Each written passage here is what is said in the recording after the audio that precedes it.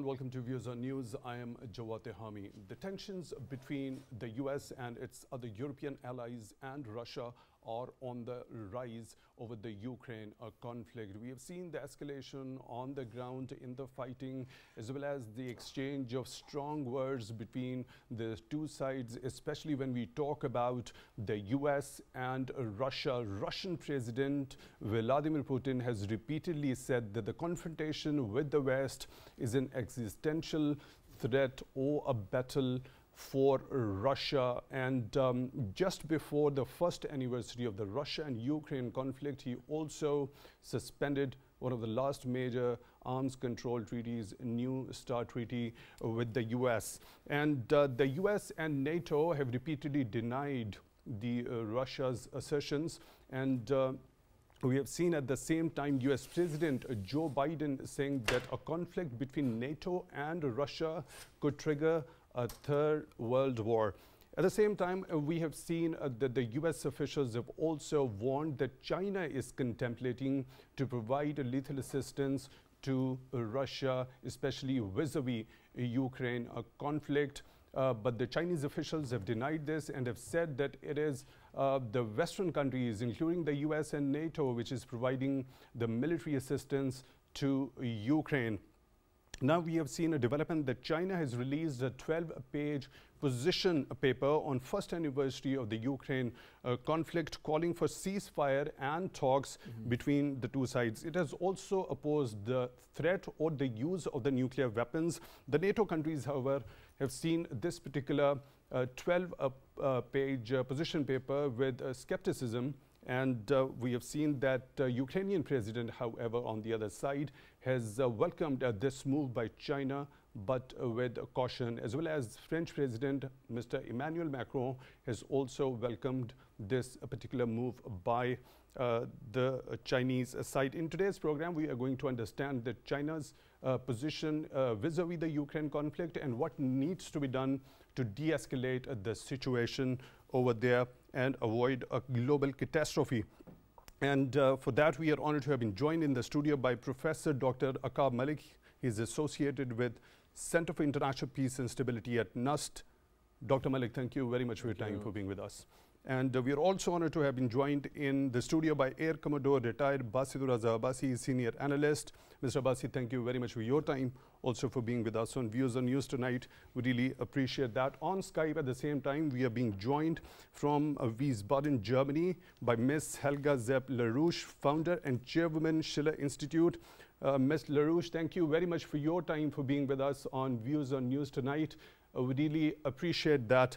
Let me begin with you, Ms. Larouche. Now, this 12-page position paper released by China calls for talks and ceasefire. We have seen it's been seen with skepticism by the EU, by the NATO. Why is that so? Well, I think the people who want to ruin Russia, in quote, and that has been the explicit goal stated by various people, including the foreign minister of Germany, this Green Baerbock, who has said repeatedly that they want to ruin Russia.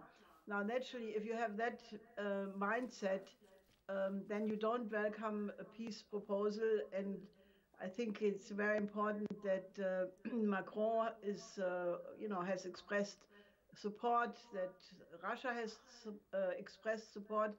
But, the Western countries who are against it, they claim that, this gives too many privileges and too many compromises to Russia. But I think it's a very important proposal, and the more countries from the global south give support to it, the better, because the more quickly the Western countries realize that they are not the majority of mankind, the better.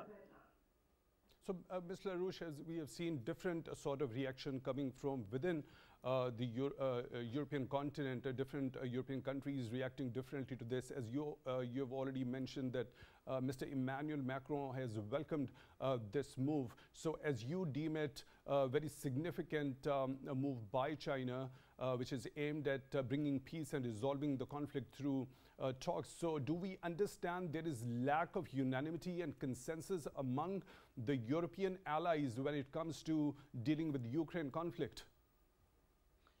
Well, I think that the European Union has become a powder keg which could explode at any moment. You should not leave out of the picture that the revelations by Seymour Hersh about the authorship of who sabotaged the Nord Stream pipelines, that is not under the carpet.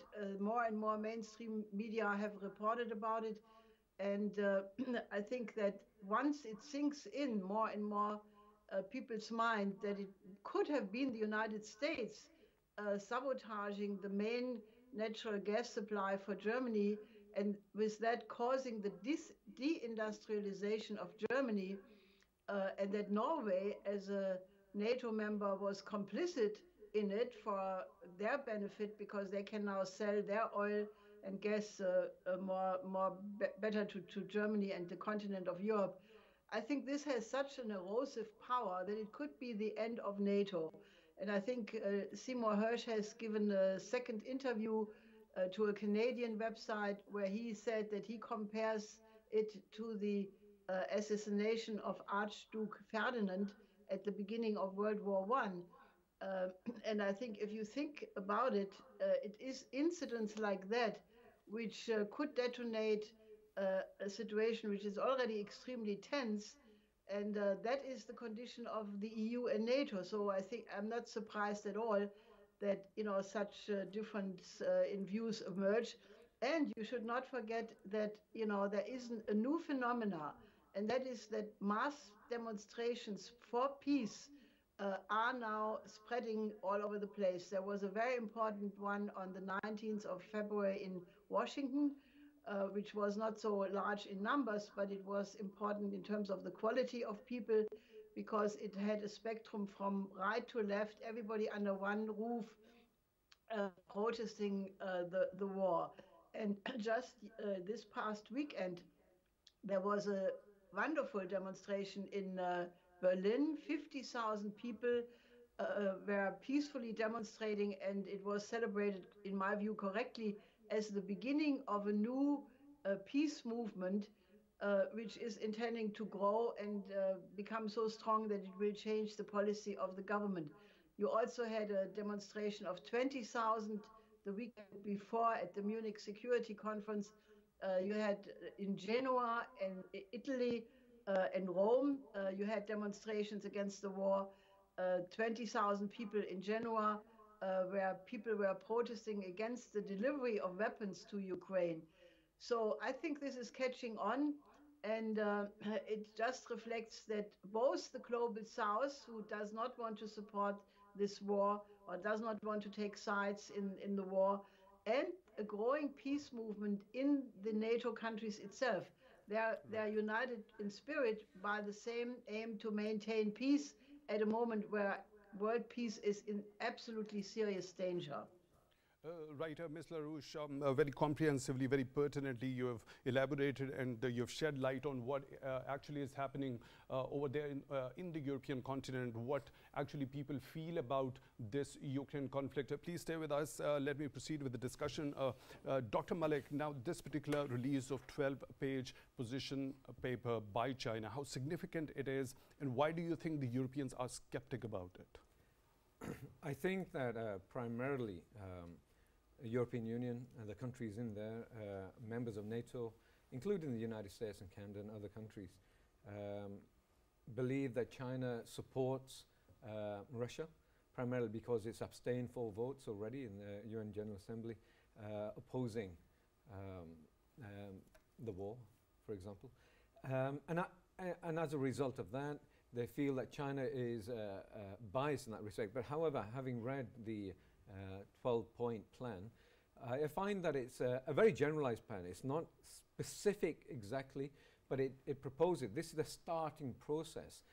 Ceasing hostilities, for example. For any peace process to occur, both sides must agree, for example, that killing of civilians, bombarding each other must be reduced, and maybe even agree to a ceasefire before proposals to discuss matters. I think that is an initiative on both sides that would encourage peace in one way or another. And reduction of hostilities is essential, especially part of the proposals are against civilians.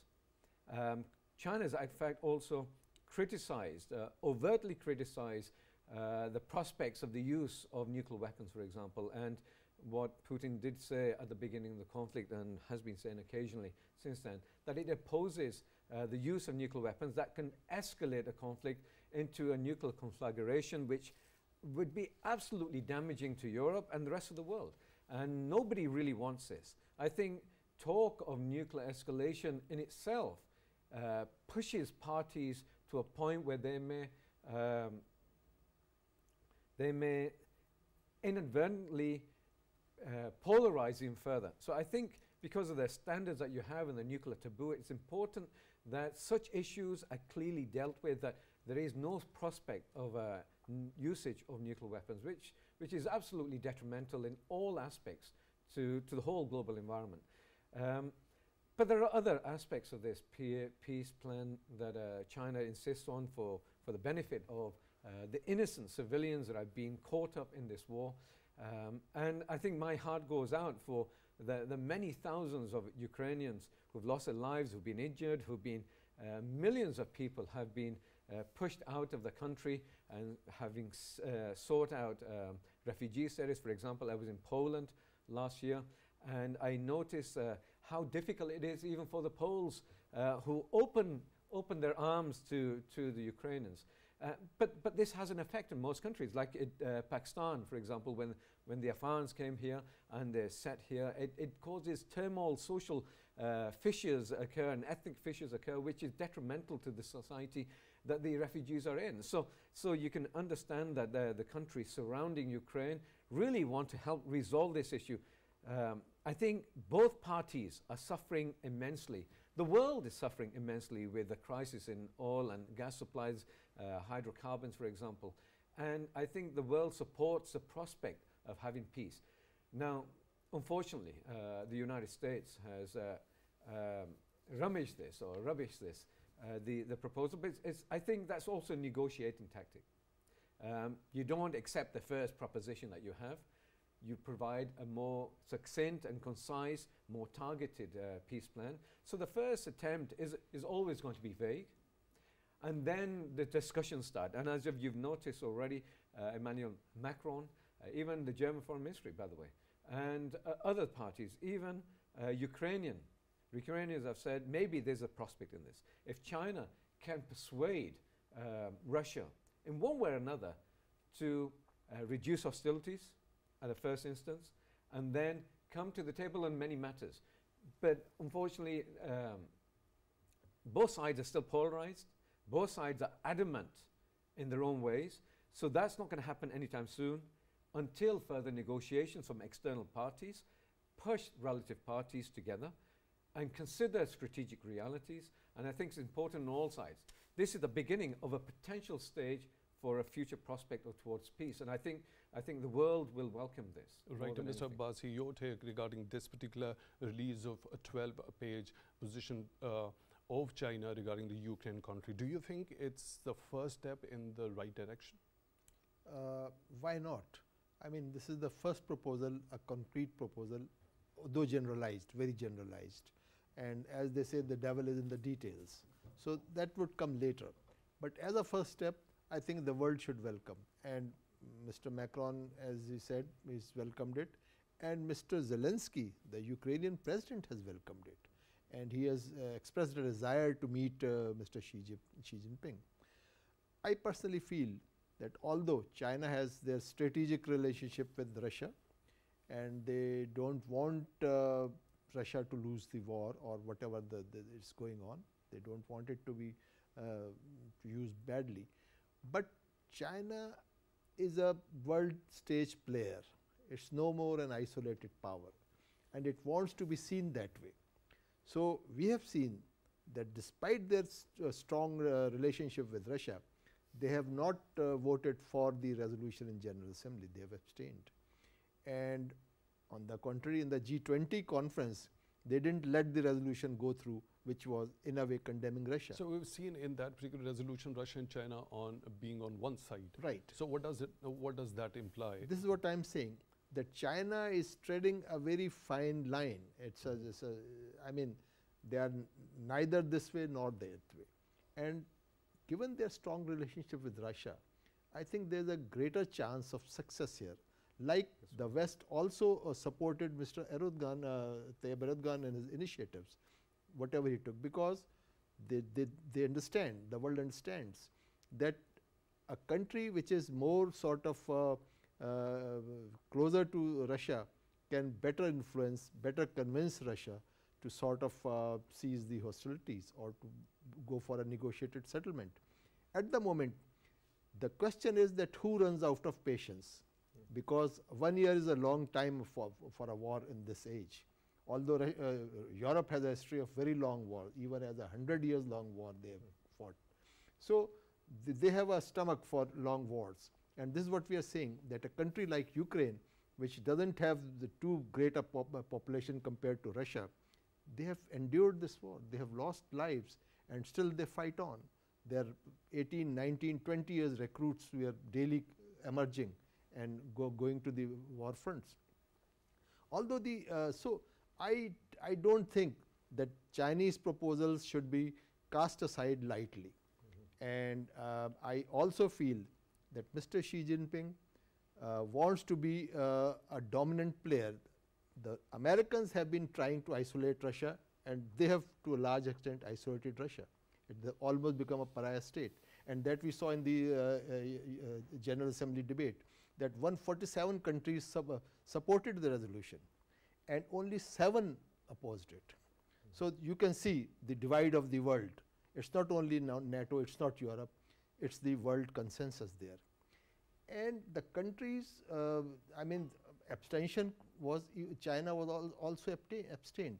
So this is sort of, to me, it's a mark of statesmanship, that you have your friends and you have your principles, and you create a fine balance between them. And so far, China seems to be maintaining that balance. So that pretty much establishes the neutrality also? You look, they have not given any lethal arms. They have not given weapons to Russia. They may have supported in terms of money and other resources. Their products are, they're providing the products which West is not giving them. That kind of support they are giving. But no military hardware has yet gone into Russia from China. Right. So these are the points which you see that they are maintaining a neutrality despite their very close relationship with Russians. So this sort of, as an optimist, I see a chance of success. And what is against it is because the NATO countries led by America, they see that they seem to have an upper hand at the moment, because the Russians have not made significant advantage after the initial capture of the territory which they did. For last 6 months or so, they have only sort of ceded the territory, the Kherson, etc., they vacated. So, and now with the new tanks, Leopard tanks and other systems which have been promised for Ukraine, the war seems to be going into another dimension. And what to talk of the defensive warfare, which Ukraine was so far content with, they are talking of offensive action. So all these realities give a time that the people should pause and think, is there something other than the war possible?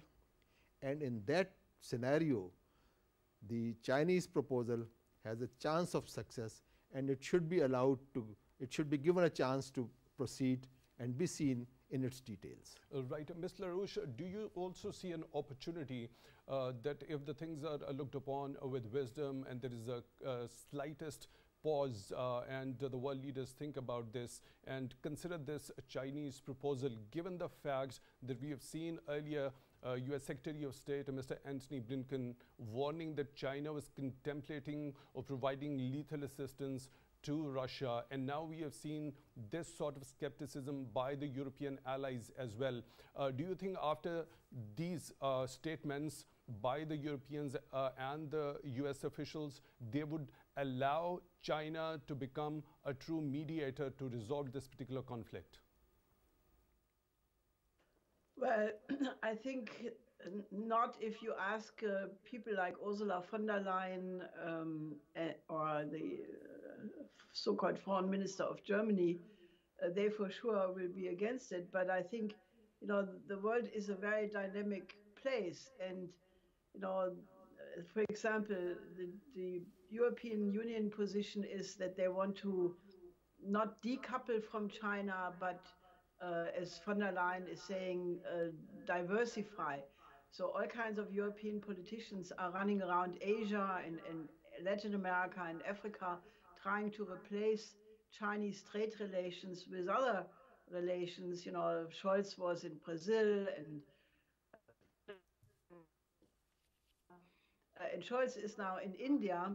And I just thought that it's very interesting because India is a country which does not want to be pressured to cut its relationship with Russia because they are united through a very long friendship. So I just heard from another social democratic politician, his name is Mützenich, who reflects that, you know, Scholz goes to India to convince India to join the so-called camp of democracies against the so-called autocracies. But then, you know, he can't avoid of seeing that the wind has shifted, that the global south does not want to be put into a geopolitical confrontation.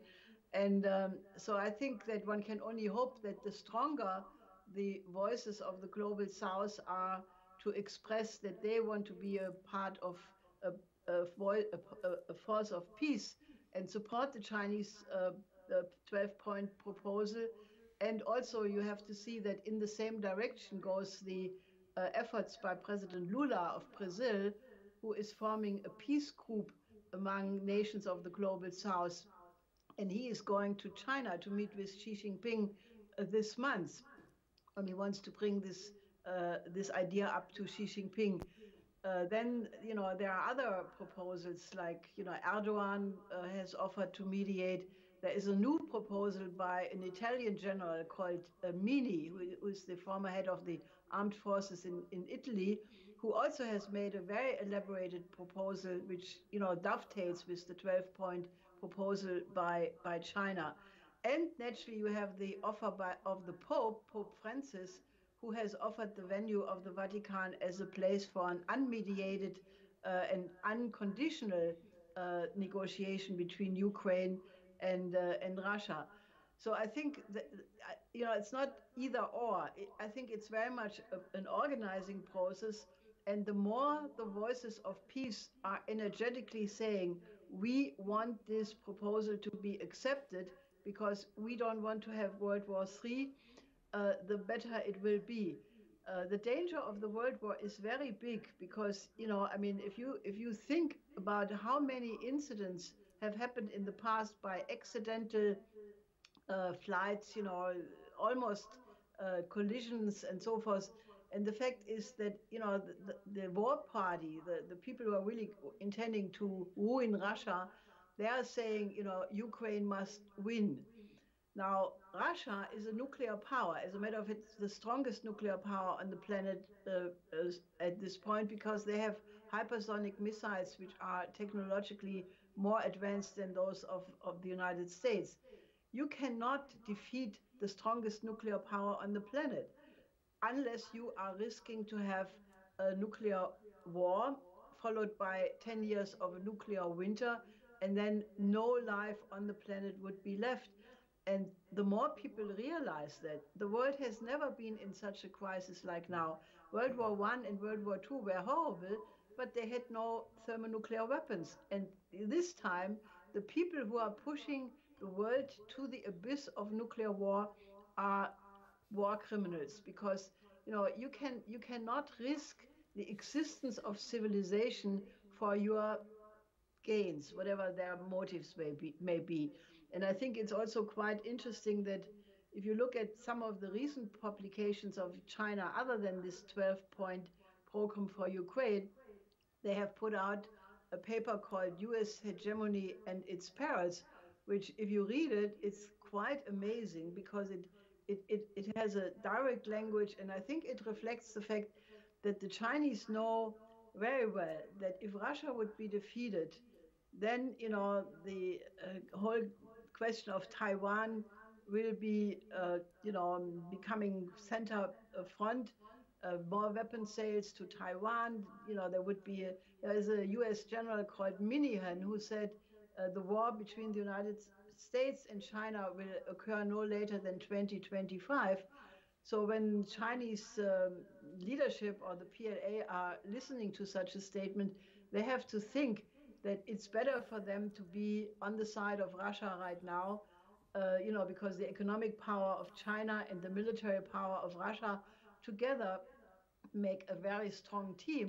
And as Foreign Minister Lavrov just said, there are now 24 applications of countries of the global south who want to join the BRICS. Now, already right now, the BRICS have a GDP which is more than that of the G7. And if you add all of these other countries, like powerhouses like Indonesia, Saudi Arabia, and many others, then the power is shifting. I think the power of the world is definitely shifting to Asia. It's shifting to the global south. And in my view, the quicker the global south countries say that they want to have a voice in where the world goes, the better. Right, Ms. Larouche, as you already mentioned, the desire of the Brazilian president also, as well as you have very elaborately explained that the power is actually shifting towards the east and the global south. Now, when we talk about Ukrainian President Vladimir Zelensky himself, he has also expressed the desire to have a meeting with Mr. Xi Jinping, as well as French President Mr. Emmanuel Macron. He has expressed the same desire. So that clearly, do you think that clearly establishes the leadership role of China and how concerning that should be for the US?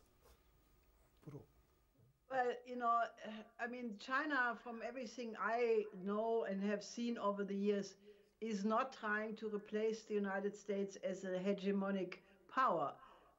They have offered a special relationship among great powers, which is a win-win cooperation, respect for the sovereignty of the other one, non-interference in the internal affairs, acceptance of the other social system.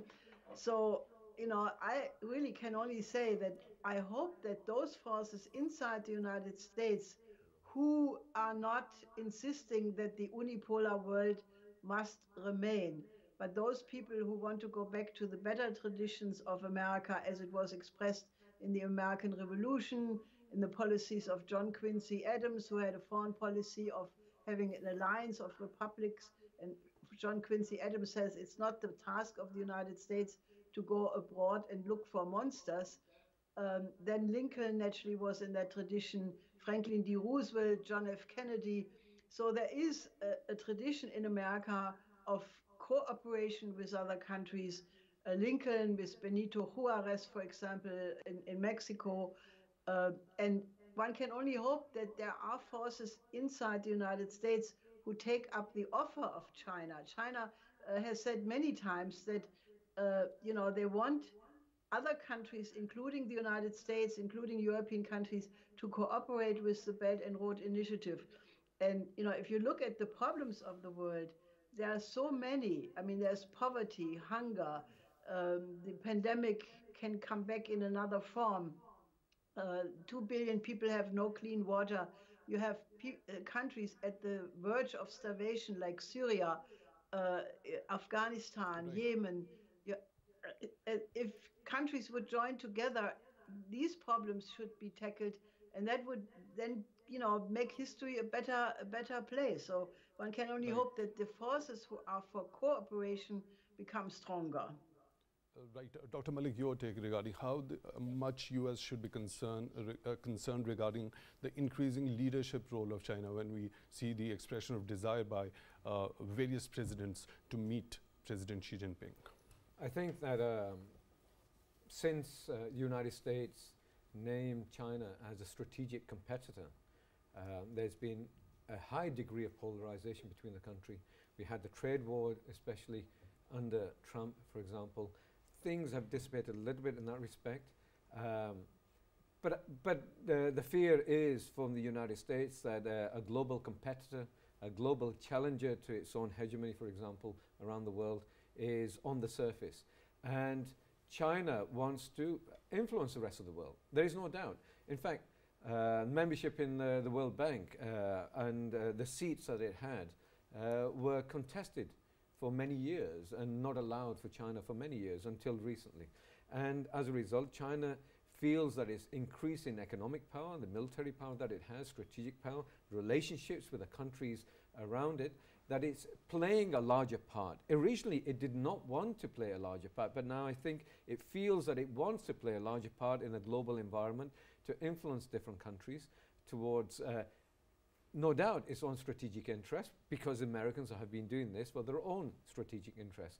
And they nurtured the world, they created a world and world economic system after the Second World War based upon what they wanted from the Bretton Woods institutions, for example. Now, I think there's a fear that China may not apply the standards that the US feels that it's been applying, but I think also the US has made many mistakes over the last 20 years, invasions of different countries, which have all led to failure, for example, in Afghanistan, in Iraq, in Libya, and Syria. So I think it's important for the United States to understand also that there are other countries that exist in the world that have a share and would like to use their share of global power to influence. But it's also that understanding that they, because of the Western democratic system, we've got to appreciate also that in large part, China is just one country. The global economic political system that we have is supported by many countries, many Western nations. So I don't understand the fear a lot of these countries have that China would overtake, because it cannot. The global political, strategic, and economic power of the West is far outweighing, for a long time to come, China. And I think that fear is more aggravated now because there is, and there has been, a certain decline in American power over the world over the last couple of decades, and before that. There's a recognition that this is the case in the United States. So there are parties who want to maintain that global power, and that's part of the global politics between the country, the geostrategic positioning to prevent China from coming out too fast whilst American is declining. And I think there's a need to grasp, but there's also this. 500 years of European, Western colonization of Asia and Africa and Latin America is coming to an end.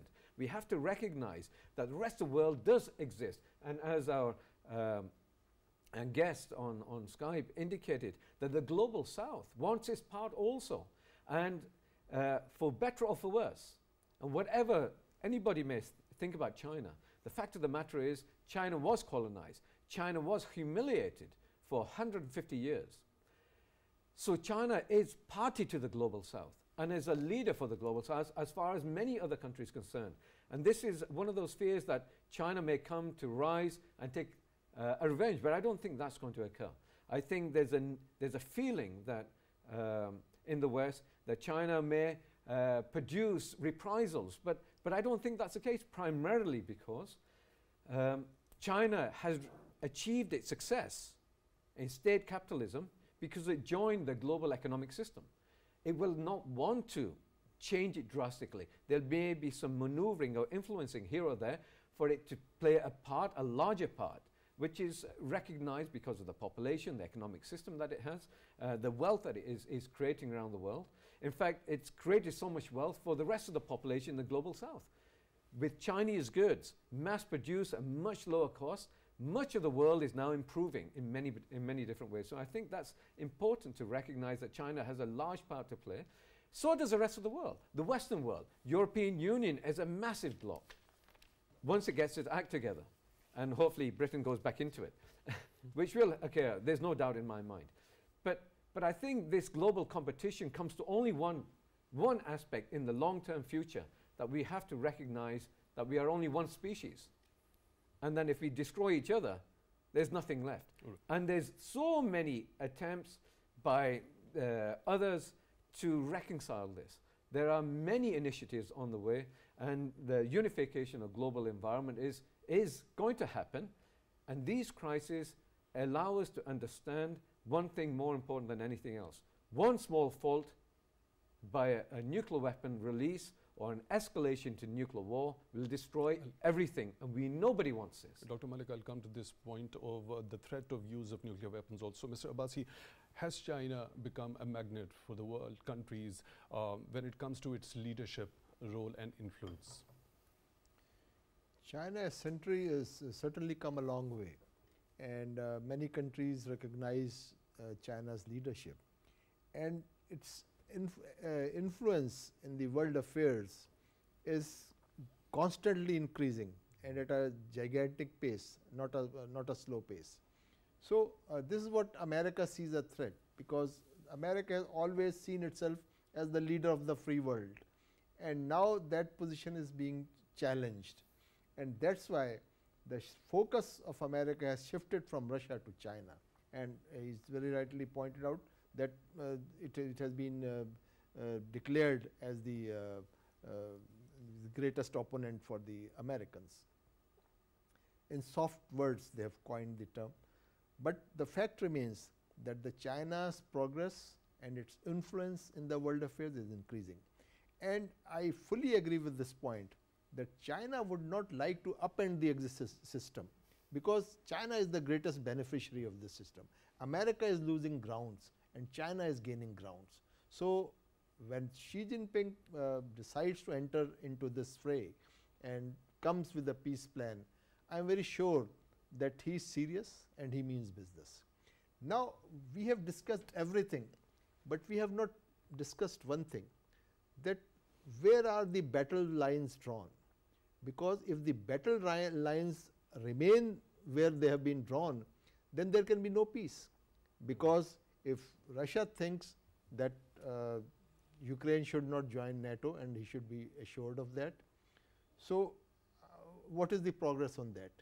And if Ukraine feels, supported by the Western Bloc and NATO countries, that the territorial integrity of every country is sacrosanct, so then is Russia ready to cede Crimea and the other 25% of the Ukraine, 20% of the Ukrainian territory that they have occupied? So these are the matters. So that's what we've seen, a kind of a version coming from the Ukrainian side also. Ukrainian Prime Minister also said that until the Russia doesn't go back to the borders of 1991, then, right. But there is not going to be any sort of a negotiation even for 100 years. That's right. So what does Xi Jinping brings? This is what is to be seen.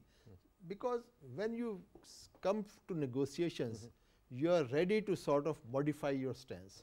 Otherwise, the stances are rigid, because they are the declared stance, and nobody wants to backtrack on that.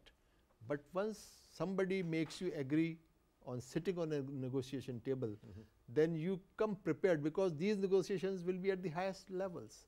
The decision makers, who are actually the ones, the architects of the battle lines. So they have the authority and the power to modify those lines. So why do you think the US and its Western allies remain so much interested and adamant to include Ukraine into NATO, when there is it remains to be clearly a red line? I personally think that Russia, when they attacked the Ukraine, it was a mistake. It was, I would actually, in my own analysis, I think it's a strategic blunder.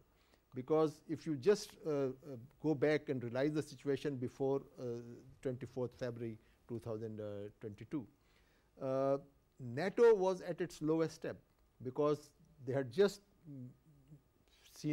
met some humiliation in Afghanistan. And the American leadership was seriously questioned by the European countries. And there were very vocal voices from UK, from France and Germany, that the Americans led them into a disaster. So in that background, when the Russians crossed the Ukrainian border, still there was some divergence of opinion amongst the Western powers. Germany did not agree to give anything more than the field hospitals and that kind of support to Ukraine after the Russian invasion. But as the war progressed, as the hostilities escalated, gradually all those leaders who were actually opposed to it gradually fell behind the American position. Americans were always at the forefront because they saw a chance of damaging Russia while sitting secure in their borders. So this was a great opportunity for them. And they sort of made the best use of it. They have invested the most in terms of money and materials, not the human resources, because that only Russians, that credit remains with Ukrainians, it will remain with them. That the blood, it's only the Ukrainian blood which has sort of changed the fate of this war. Otherwise, it was a very short war because the 35 and 40 kilometer long Russian armor columns were marching towards Ukraine, and the world thought that it's only a matter of days that the Kyiv would fall and the story will be over. But it didn't happen that way. So this was only prevented by the Ukrainian blood. They got weapons later on from the Western sources, but the initial brunt of the battle was faced by those people, those Ukrainian soldiers who actually deterred those frontal attacks. Right. Ms. Larouche, how serious do you think is the threat of the use of a nuclear weapon? As we have seen, Russian president also suspending the new START treaty and has also threatened to resume the nuclear testing. Well, I think that the danger is very big. I think we are in a more dangerous situation than at the height of the Cuban Missile Crisis, for the very reason that the kind of background dialogue which existed between Khrushchev and Kennedy, even during the Cuban Missile Crisis, is no longer there. And, I can understand that Putin is saying that, given what the present policies of NATO are, that he doesn't want to give them access for inspection and therefore canceled the new START treaty. That means there is absolutely no existing disarmament treaty, arms control treaty anymore in place. And the trust is lost completely, especially after Merkel and Hollande admitted that they only pretended that they supported the Minsk process in order to give the Ukrainians time to rearm. The trust on the side of Russia to anybody in the West has been totally destroyed. This is a very dangerous situation. So if you push, let's say, the red lines, they have been crossed, and it's a complete mistake to think you can continuously cross red lines and never anything will happen. I think if the British policy to encourage the Ukrainians to launch an attack on Ukraine, and as the Rusi think tank in Great Britain has said, have a Cuban Missile Crisis on steroid, to have a total nuclear war danger and then somehow get agreement. I think this is insanity. This is complete craziness.